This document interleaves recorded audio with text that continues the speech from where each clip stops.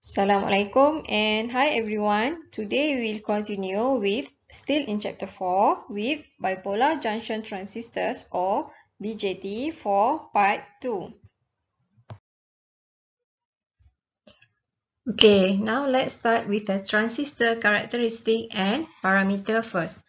Okay, so for a specified values of the base current or IB, okay, a set of a collector characteristic curves can be generated to show how the collector current or IC varies with the collector to emitter voltage or VCE. Okay, so this is the curve for a single base current value, while this is for a set of base current values, which also known as a family curve. Okay, so from this curve, we can see that there are four regions, which are saturation region, and then we have an active region, breakdown region, and finally a cutoff region, which will be discussed later. Okay, now let's talk about the saturation first.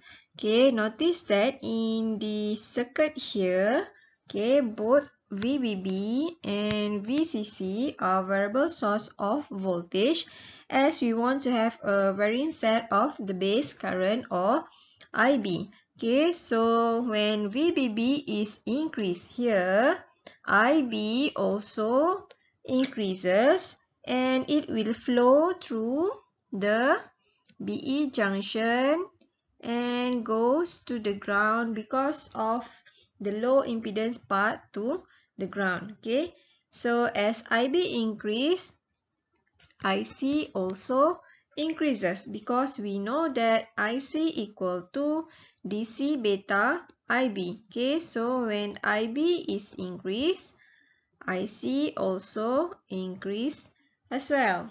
Okay, and this will result in VCE decrement as VCE equal to VCC minus IC RC. Okay, so high IC will result in high voltage drop across RC here.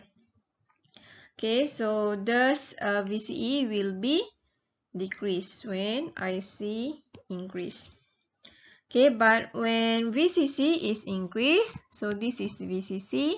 So when VCC is increased, VCE increase, VCE also increases as IC is increases until VCE reaches its saturation value of 0.7 volt. Okay, so at this point, the BC junction becomes forward bias and IC cannot increases further even if we continue increasing the base current. Okay, and at this point, this formula is no longer valid because the VCE is already at its saturation value. Okay, so this is the saturation region. Okay. Okay, when VCE exceeds 0.7 volts here, okay, the BC junction, this is BC junction, will becomes reverse bias. Okay, and the transistor will goes into active or linear region.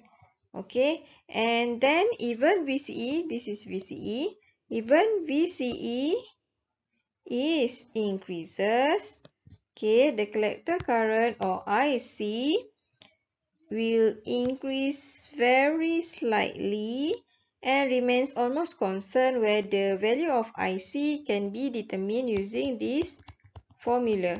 Okay, so IC equals to DC beta times IB.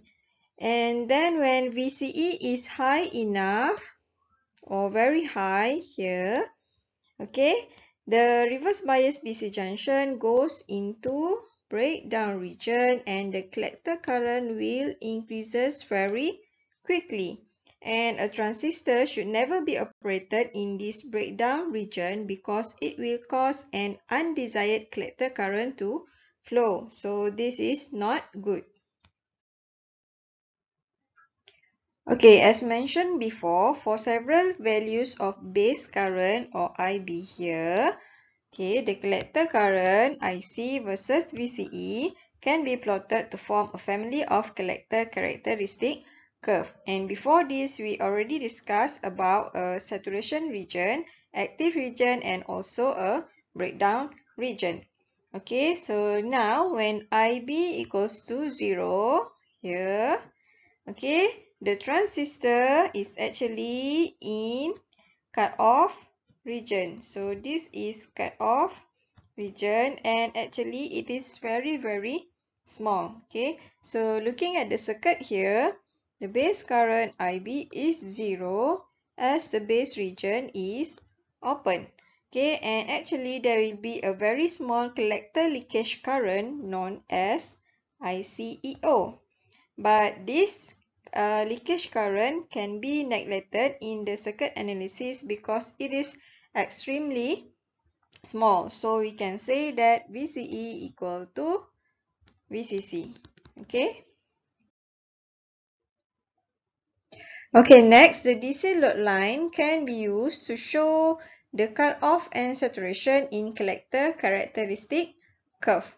Okay, so this is the DC load line. Okay, so the top of the load line is at the saturation here, where IC equals to IC saturation. Okay, and VCE equals to VCE saturation. Okay, meanwhile at the bottom of the load line is the ideal cutoff, where IC equals to 0, thus the VCE equals to VCC. Okay, and along this load line is the active region or linear region.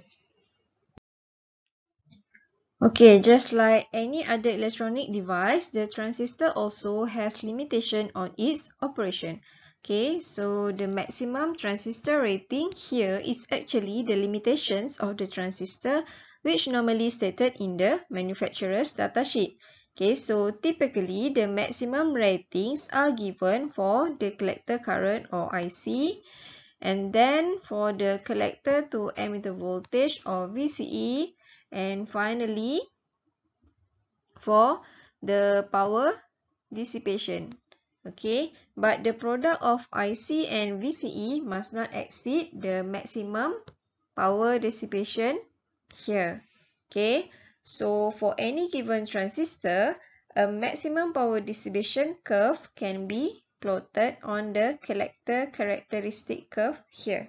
Okay, so looking at the graph, the IC max or the collector current, the maximum of the collector current is 50 milliamps, while the maximum for the VCE is 20 volt. Okay, and this is actually the maximum power. Okay, here is actually the maximum power. This is PD max. Okay, so this curve shows that the transistor should operate within this limit only.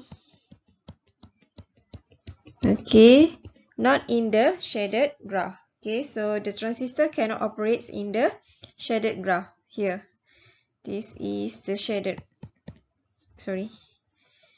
this is the shaded graph. Okay, so that's it for today. Thank you for watching and see you again. Bye.